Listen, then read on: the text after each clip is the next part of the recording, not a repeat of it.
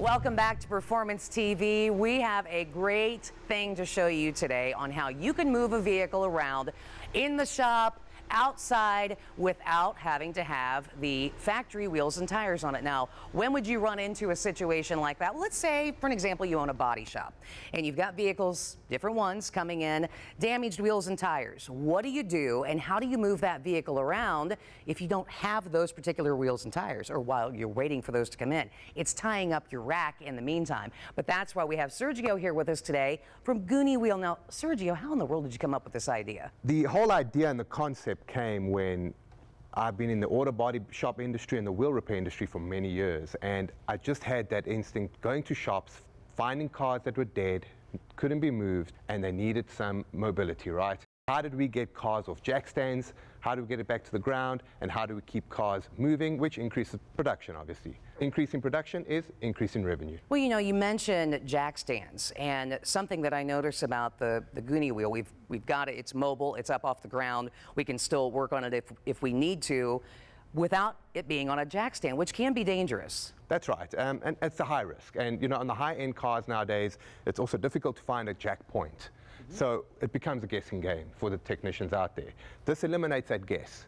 You put the GUNIWHEEL on, you drop it back down to the safe ground where all cars should be, and you know you've got a car on the ground and it's safe. Okay, so we have our Mustang here, which, you know, we've got our 5-bolt pattern, but this particular GUNIWHEEL does how many different bolt patterns? Yes, this is the GUNIWHEEL 45, so this will cover your 4 and 5 lug patterns from 100 PCD all the way up to 137 PCD. The center bore on this specific wheel is 65 millimeters, so it also covers the majority of the center bores out there. What's it made out of? A mild steel, same material they use to make trailer wheels, spare wheels on cars. And the outer rim is basically a solid rubber, natural rubber, so it's non-marking. It will not leave any black marks, you know, on the shop floors. What's the weight rating on the GUNIWHEEL? It does weigh 34 pounds, and it has the rate capacity of 2,500 pounds per wheel. Okay, so 2,500 pounds per wheel. Per wheel, yeah. Wow. Say you've got a really nice car, not just for the body shops or shops like that, for you at home that has a nice vehicle, it's going to sit for 7 months because it's going to be in storage. That's right. You could use something like this and then not have flat spots. This is perfect. I do it on my boat. You know, I'm stored my boat away for the winter, put the GUNIWHEELs on, took the original wheels off, stored them away. Not going to get flat spots, not going to get dry rotting on the sidewalls. Perfect tool for storage. When I look at it, and you mentioned the natural rubber, it's not smooth. I see there's some like notches on there. Now, what would that be for? Yeah, so you know, I had to bring safety into it, you know, safety first. So I designed the wheel that it could have safety strips that it's almost like a warning signal. As soon as you go over 5 miles an hour, it is going to vibrate. The car's going to vibrate, and you're going to know you got GUNIWHEELs on the car.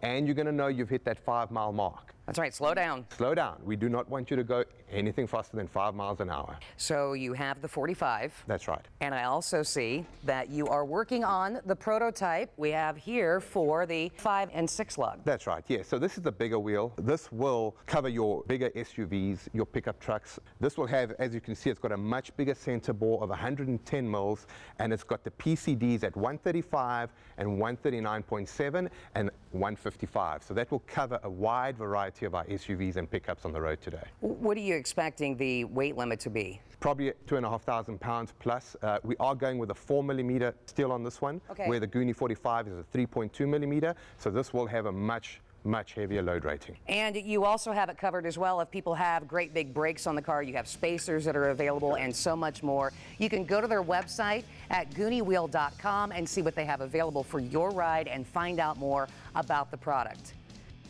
Hey, that's all we have time for on this week's Performance TV. If you have a product that you would like to see featured on the show, just send an email, sponsors@masterstv.com, and we'll see you next time.